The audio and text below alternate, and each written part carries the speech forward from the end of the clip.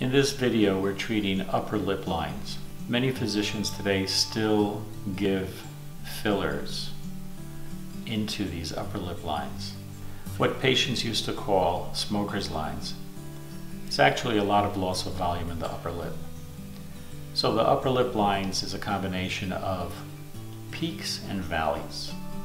It's extremely difficult to fill in those valleys with a filler, because many times the bevel of the needle is much thicker than the line itself.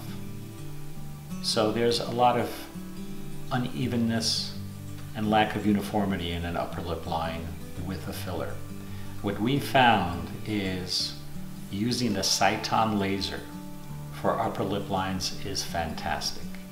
What I do is I use a micro laser peel to shave down the peaks.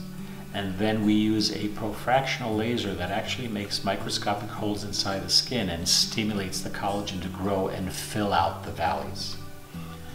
Patients' procedures are fairly comfortable. They're usually done on a weekend. They repeat it approximately 3 or 4 times, and the treatment will last you years.